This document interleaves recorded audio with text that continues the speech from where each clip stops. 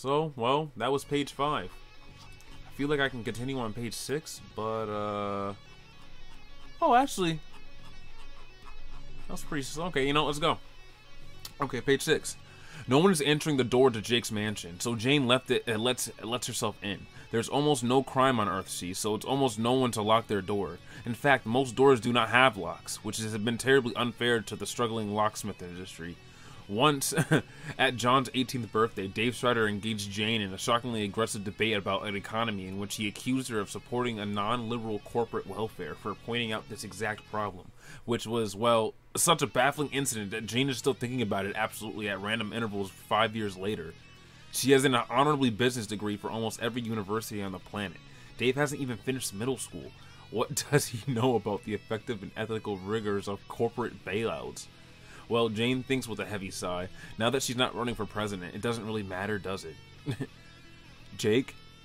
Jane feels rather like a princess in an animated film with the way her voice echoes through the flights of circular staircases.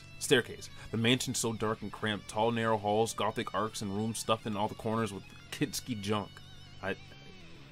Okay.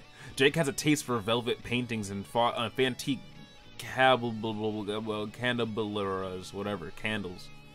Which mesh less and then harmlessly with the backdrop of his paisley wallpaper. Blue lights filter from the stained glass windows on the top of the floor of the foyer, where deceptions, whatever, of cerulean, I can't fucking talk, oh my fucking god, sirens lounges against surprisingly tasteful modern backdrops. Fuck art, man, alright? Jane calls his name again, lifting her skirt so that she can climb the stairs one step at a time. From the second floor, she hears a sudden and awful noise. Boots scrabbling against wood, glass shattering, hard objects hitting the wall, an unmistakable roar of a rifle firing. She spurs the rest of the staircase and runs down the hall. Clack, clack, clack in her expensive but understated, yeah. She has heels, alright? You got that? Jake, where are you?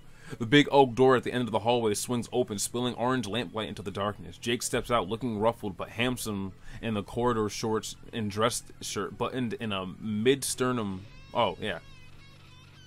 Yeah, okay, sorry. Let's read that again. Jake steps out, looking ruffled but handsome in a corridor short and a dress shirt buttoned up in a mid-sternum. Mid-sternum, yeah, whatever. There's a smudge of gunpowder on his cheek. His whole face lights up when he sees Jane. Oh, Jane, how unexpected. I'm not, let me not try to fake a British accent. Oh, are you alright? Well, of course. Why wouldn't I be? I heard horrible noises. I heard a horrible noise. What is all the racket? Oh, this? Jin grins and holds up his rifle, which is still smoking from the muzzle. Just a little morning target practice. He kicks up the door all the way open behind him to show what's up. A circular sitting room festoons with Christmas lights and paper targets, all of which look like as if they've been hit many times with bullets. There are battle bots hanging out from the fireplace at the back, holding an armful of bottles and surrounding the seas of broken glass. You do this inside your house? He looks at her like she's a stupid one. Well, of course, Jane, where else would I do it? Brings this operation outside would only startle the neighbors. Jane's mouth opens, then hangs there for a moment, and then she decides whether or not this particular conversation on the household priority is worth having. Sometimes Jake simply cannot be blamed for his foolish things he does. I don't think it's foolish. He's doing target practice, and you're right. Where would you do this? I guess there's a target place you could go to, but he wants to do it at his house. So, I mean, like, I don't think that's dumb. It's like, yeah, where else would he do that? Why would he do it outside? Like, I mean, I don't know. I don't think he's whatever. After all, he literally grew up in the woods. Instead, she enters a room and takes a seat in one of the most in the outstandingest cushioned burgundy whatever chairs, careful to step around the puddles of cracked glass. I must ask Jane. It seems that you are rather frazzled. Are you sure you aren't the one who's not all right? Jane rests her temple in her palm. Jake grabs another of his ridiculous fake Victorian chairs by the back and swivels around so he's sitting across from her. Have you talked to Dirk lately? Not exactly. I would say that I have been talked to by Dirk, but the communication has certainly have not been two-sided. Jesus, you've been ignoring him? Okay, good. Ah, yes, it seemed that we were on the same boat then. I haven't heard from him. I stopped by at his workshop, but then I was locked. Oh, so Dirk's not responding. If he was in there, he wouldn't come out. Dirk was the one person on Earthsea who took the state of the locksmith industry with the seriousness it deserved. Holy shit. Jake scoffs and flops a hand. Both actions are dismissive. I don't see what all the ruckus is. Our good schmuck Dirk fancies himself a dark and tortured soul. Cutting us off is not entirely out of his wheelhouse. Yes, but not like this. It's been a year since he's done a full blackout on us. Oh, I'm terribly worried. Yeah, I kinda am too. You're worried far too much, Jane. Life has become so peaceful on this new planet of ours that I suppose Dirk has merely tired himself of this idyllic life. It's either he's driven permanently or temporarily insane. That's my theory, at least. Maybe it's a Tommy rot, but I have faith that Dirk will be back. After all, where is he gonna go? You seem rather cavalier about this, like even more cavalier than you usually are. Jake laughs, all uneven, and runs his hand through his attractively tousled hair. Yeah, I'm worried. I must admit, I'm rather half rats at the moment. You're what? Sorry, that was a pretty obtuse way of putting it, wasn't it? I mean, what I meant to say was, I've been powdering my hair quite a bit today. He makes a motion like knocking back a bottle. Jane side-eyes the idly battle bot, flushed with empty wine bottles, then side-eye Jake. First thing in the morning? Well, I need the bottles for my target practice, Jane. I couldn't just pour the wine down the drain. That'd be a waste. Oh, okay, so he's drunk right now. Jane frowns and leans forward on his knees so she can examine Jake more closely. She sees it now, unspecifically precise movements that come from over-correcting drunken body language, then unfocus of the eyes. That was a very detailed thesis he had on Dirk's potential psychology, almost like he's been giving it a good thing. She knew that Jake and Dirk were not officially together, and that had not been for some time, but their lives were still inexorably intertwined on basically every level for some reason she did not understand. One might even say codependently. No matter what he said, this had to be affecting him as well. Jane lets out a fluttered breath. You know what, Jake? You're right. It really would be a waste. She pushed out her chair and goes to receive one of the unopened wine bottles and sits over the fireplace. They're all screw tops because Jake isn't that classy. In fact, he isn't classy at all. His veneer of classiness is about as authentic as an off-brand Halloween mask. Jane has no idea why she can't get him out of her system, even after all these years. Wait, is Jane trying to like do something?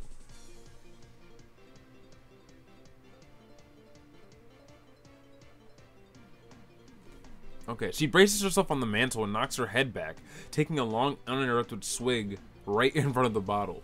Jeepers, Jane, slow down, says the one who's been drinking. Jane keeps gulping to drink. She drinks until she can't stand it, then breaks off, shaking her head and letting out an ungraceful hiss. Golly, that's cheap. That's cheap. Her vision is already swimming. Spilling a bit of wine on herself, she spins around and stares at the silent battle bot. It's got its hands out, waiting for her to hand over the bottle. Could you leave us alone, please? What's going on? It's like I'm just confused. I'm just reading like it's like I can't get any context of what's happening. It's just stuff's happening. The BattleBot tips its head at her with a click, and then looks at Jake, who traitorously offers the exact zero backup. Dejectedly, the bot shuffles away out of the room, but not before dropping every single bottle it was holding so that they make as much noise as possible when hitting the floor. It slams the door behind. Ah, yes, Jane thinks. The scorched earth policy. That robot was indeed programmed by Dirk Strider. Jake is staring at Jane wide-eyed behind his spectacles. Jane, I must ask, are you quite alright? Actually, no, I'm not quite alright. I will say, you really seem like you've got your morbs. She staggers back at her seat and takes another swig of the disgusting wine. I canceled my presidential bid. What? I understand their impression that you were awfully shuffled about that. I was incredibly shuffled about it, Jake, but Dirk called me, and before he disappeared on me, he told me cancel everything, so... Jane puts her face in her hands miserably. I canceled everything. Why, Jane, do you really think you need Dirk to run for president? I know that he has set himself up as your planet whatever, but it seemed like you have everything you need to win the day without him. Jane looks up at Jake from between her fingers and under her bangs.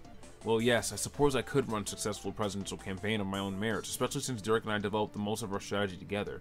But now that I've pulled out, I can't just go back and tell them I've changed my mind. That would be so embarrassing. It would make me look like a wish-washy. I can't see the headlines now calling me a terminal flip-flopper. Also, somehow it just doesn't seem right without Dirk. Jake presses the wine bottle from her. Yeah, he pries the wine bottle from her hand gently as he takes a drink from it, less gently. Dirk has the manner about him, does he not? A way about him that makes you feel like whatever you do, as long as it does not involve him, it doesn't count for Dick. Does he sound a little bitter? Jake blinks at him. I haven't had thought about it that way, but yes, ever since I talked to him, I felt strange. Her whole body is numb and floaty, sure, but sure, blah.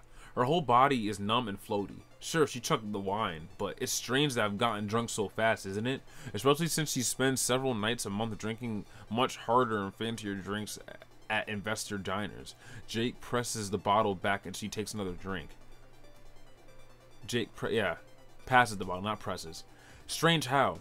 Strange like you just explained, like nothing I do matters. I should be more upset that I've spoiled my chances at running for president, but for some reason why I find myself not really caring. And that's exactly what I'm so upset about. The fact that I don't care. Instead, what did Jake scoot his chair close? Wait, whoa! What? Okay. When did Jake scoot his chair closer? They're sitting packed so tight now, his bare knees are brushing hers. The air between them... The air between them is wine-soaked. Jane takes another serious look at him and his elegant jawline, his dark eyelashes, his handsome nose. It's really unfair that he's so good-looking while also being so Jake. But this is nice, she thinks. When was the last time they talked? Really talked? It's been such a long time since she's almost surprised how good he's being to her right now, considering she walked in she walked in him in peak English disaster mode. Why is it always this easy to talk to him? Maybe because of the wine. Maybe just because she wants to. Jane reaches out and sets his hand on his thigh. Okay. She leans closer until she can feel his breath on her face. Okay. Oh, this is mortifying to admit, but I've been thinking that perhaps I've been doing the wrong thing with my life. Instead of all this business politicking, I've been doing what I'd really like. What I'd really like is to settle down and raise a family. Okay. Yay. Does that sound ridiculous? Why? That doesn't sound ridiculous at all. It's just that I've never heard you express such sentiments before, except of course for the time when we were under mind control. Oh yeah, I forgot that. I forgot. How can I forget? That happened, and had me trussed up in your lair as a pontiff or whatever. Yeah. Okay. Yeah. I should try it again. But had me trussed up in your lair as you pontificated villainously about using me as a breeding stud to create a blood lineage for your incubant corporate space empire. Oh, you still remember that. Jane, you're one of the most cherished friends. I couldn't possibly forget a single moment we've spent together, no matter how sexually uncomfortable the situation may have been. Jane feels herself turn red. Why did she think this would be so easy? Jake Illis was the kind of slut. Well, it was kind of a slut, true, but their relationship was an emotional minefield. She slides her hand down the cup of his knee. Rolls her thumb into the dip of the joint there, and tries to remember the drunken advice on matters of seduction Jade gave her once when she was foolish enough to take the weekend off and go on one of her and Jake's expeditions. Oh. So they were doing what? What did they do? I don't understand.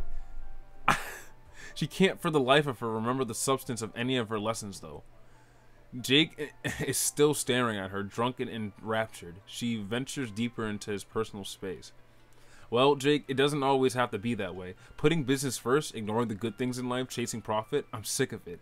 I think I can be loving. I can be a good wife for the kind of man who needs a good wife in his life. Like, say, an eligible bachelor with 100 empty rooms in his house and no one to help clean them, who has been recently and mysteriously abandoned by his long-team companion or whatever he has. Oh, Jesus Christ, Jane. Hey, alright, you're direct as fuck. I like that. Someone handsome and lonely who knows me well enough that we need not to fear showing each other our less savory sides, such as being drunk at 9 in the morning. Oh, Jake, isn't that a dream? Oh, God, this is nice. Jake slants close and casting a shadow over his face. His eyes are so green, they're glittering with naked adoration for her. It's all for her. He nudges a knuckle under her chin and tips a face towards him. Oh yeah, Dirk and Jake fans are not having a fun time right now. Jane. He's so close to Jane he thinks he might kiss her. She shuts her eyes and lets her husky wine breath wash over her face. Instead of kissing her, he says, "Damn. I say this sincerely as one of our oldest and dearest friends. I hope that you have luck. I'll kill you, Jake."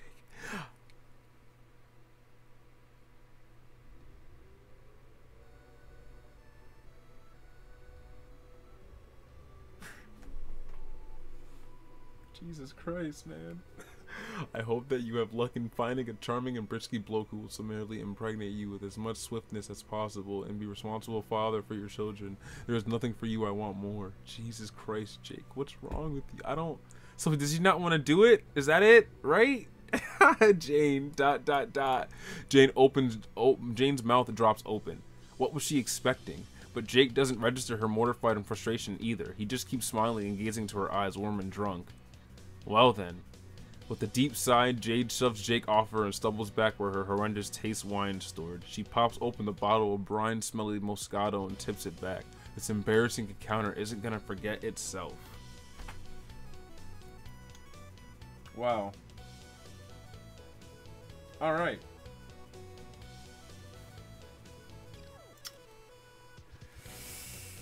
Jeez Louise.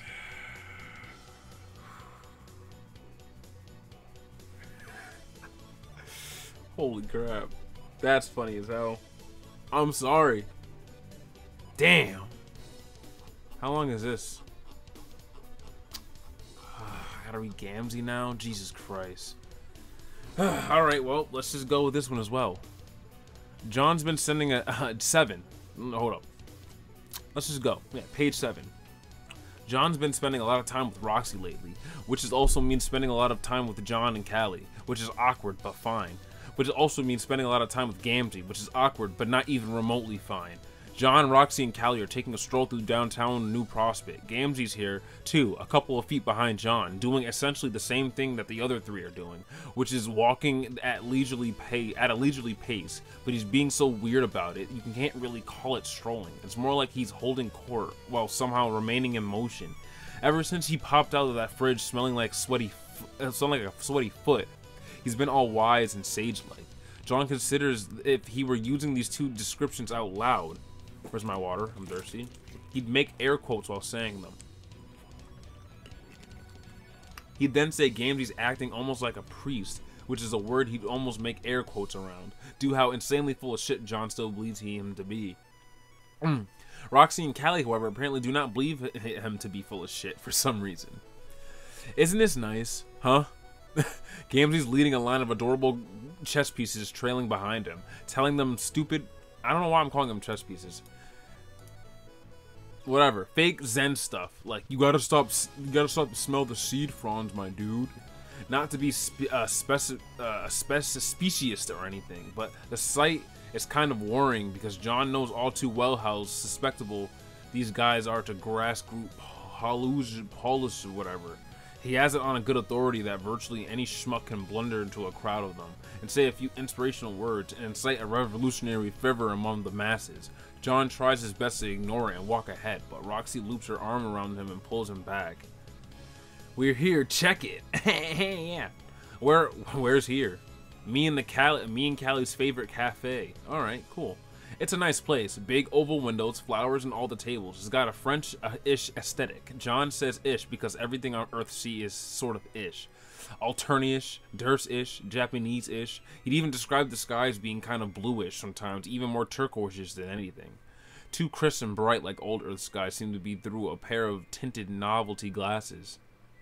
John doesn't mean to be cynical about it, but I guess that's just the mood he's in. Maybe it has something to do with the fact that Callie insists on including an unbelievably smelly clown on an otherwise perfectly pleasant stroll. That's it. That's it? We're going to the coffee shop? I got out of bed for this? LMAO. Oh, John, you're so funny. Oh, no. Come on. John, I forgot. Oh, how can I forget? John, I need you to go fix the cannon. Hey, You had your nice break. I forgot that you had a job to do. Hurry up and do your job.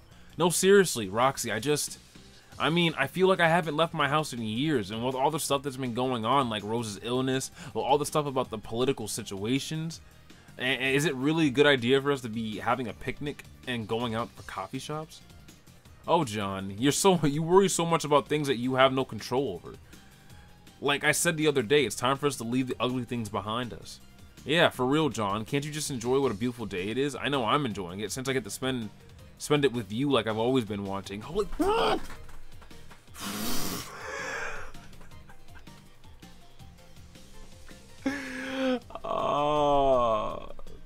You have? Yeah, duh. She tugs at him against her side and rests her head on his shoulder. Fuck, I'm getting the John Roxy I want, but he won't go back and fix the cannon. She's a bit taller than him in her nice shoes. It's kind of awkward. She feels uncomfortable to him. She looks more for damn, I can't. I'm kind of flustered right now. Feels uncomfortable to him. What the fuck? Looks more what? She's a bit taller than him in her nice shoes. It's kind of awkward. Feels uncomfortable to yeah. Okay, and looks more for her. What? I'm skipping that. But he's enjoying the attention, sort of. He misses her. The way she used to be when the two of them were close as kids. She's laying on it like a little thick for his benefit right now. While he can appreciate that, it can kind of be difficult to rekindle a friendship after it's gone cold for a while. John wishes the rekindling period would hurry up and end already so he can go back to shooting the shit like normal. Roxy drags him to the cafe. So John's not having a good time. It seems like Roxy's trying to force it a little bit, and John's just like, all right, come on, like, God damn it, man. Roxy drags him to the cafe. Callie doesn't. Yeah, where's John? Where are you at? You know, I'm gonna leave you over there. Callie doesn't follow him in for reasons I can only guess at. He catches a glimpse of her through the window, a little forlorn. Gamzee is at her side like a faithful dog. He can't hear what they're saying. Outside, Callie claps her hands in the direct and wistful expression through the cafe window. Foot traffic splintering lazily around her and Gamzee as they stand in this busy street. At high noon, her little body casts almost no shadow on the cobblestone road. What's shaking, sis? You look bummed out all as fuck. Oh, wait, you look bummed all the fuck out. How can you be feeling down when you getting all redeemed and shit up in here?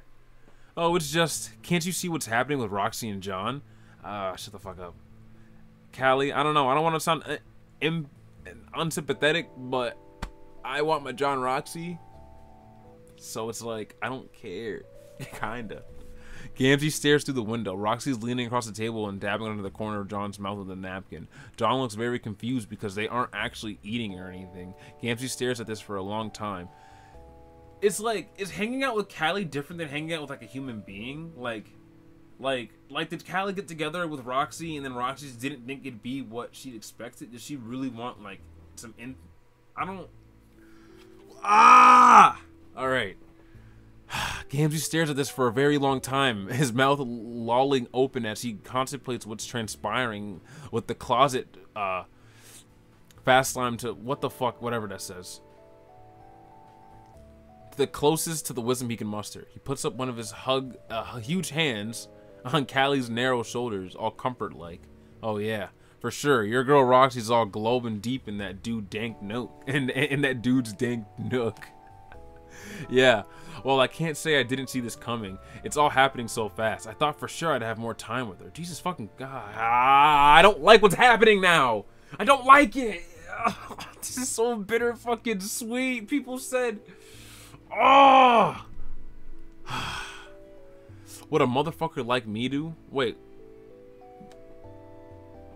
Are you... Don't you... okay, here we go. And the fuck shit begins. I'm sorry. I can't read this, like, good. I'm reading this very sporadically because, like, this is getting me all fucked up right now. It's all... I'm gonna read this again. It's all happening so fast. I thought for sure I'd have more time with her. What a motherfucker like me do. Gamzee leans in so that his face is level with Callie. His grin shows every single one of his teeth. Miraculously, his breath smells worse than his body. Holy shit. Motherfucking do something about it? No. Yeah, no. Gamzee, no, please, it's fine. I might be sad, but John has made his choice, and we must all live with the repercussions of that. I'm sure that Roxy would be very happy with him. Now, we're all going to be very happy. I truly believe that. Callie, what's wrong with what? I don't like this. I don't like this. Callie walks away, looking somewhat less than very happy. Gamzee remains standing in the front of the cafe, still not entirely convinced he should be motherfucking doing something about it. John notices him there, just outside the window, leering at him and Roxy. His expression is sincere and vacant. Callie's nowhere to be seen. Roxy? What's up? Gamzee, he's staring at us like it's kind of creeping me out. Oh, don't worry about that. He gets stuck like that sometimes. Stuck? All wonked out and shit. I think he's got brain damage from being burned down. It was so sad. Is it? Roxy sips her tea. Her purple lipstick leaves a stain on the fine china. God damn, she's wearing purple lipstick!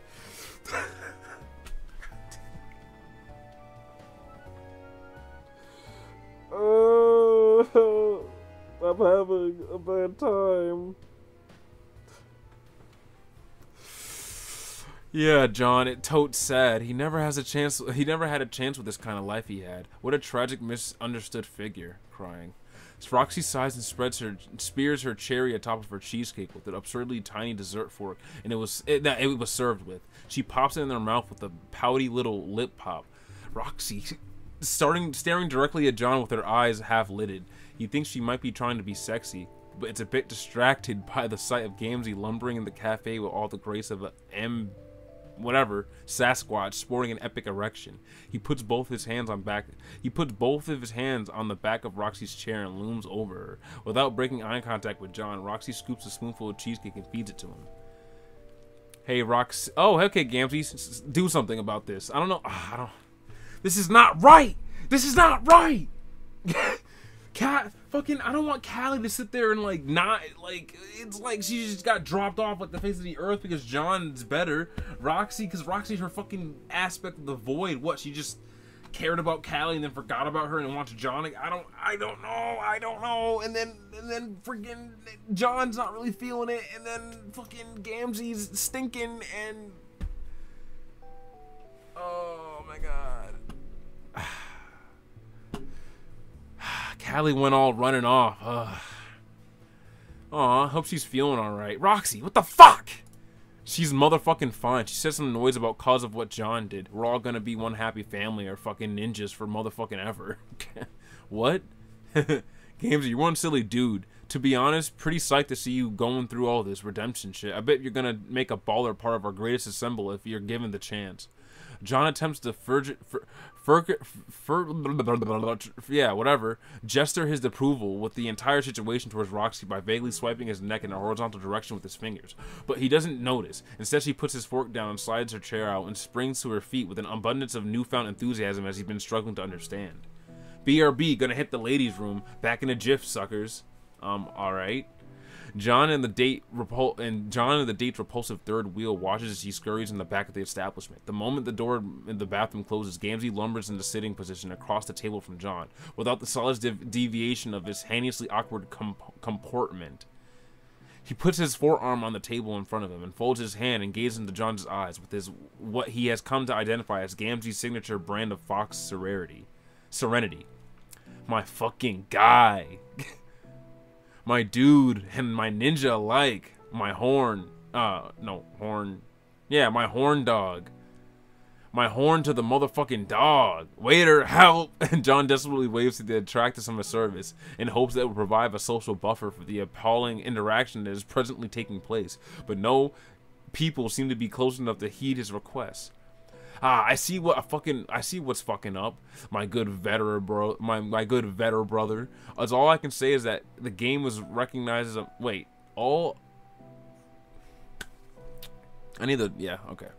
I see what's fucking up, my good veteran brother.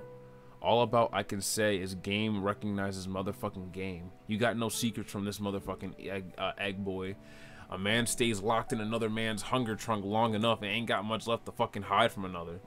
That wasn't even my fridge, it was Jane's. I mean, we basically got the same fridge. Shut the fuck up. I'm getting real at the motherfucking real as a motherfucker right now.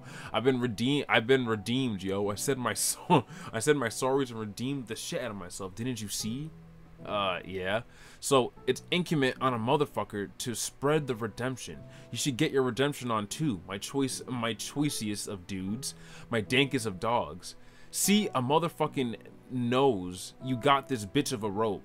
It's the time to pull her to what? Okay, I gotta read. Yeah, let's do that again. My dankest of dogs.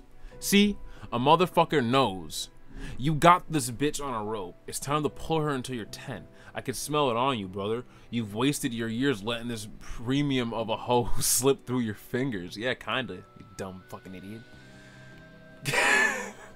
Less fucking considerable than any crude stunt I pulled in my day, I must tell you. A capital motherfucking crime to be squandering earth pussy like that. Yeah, kinda, you fucking idiot.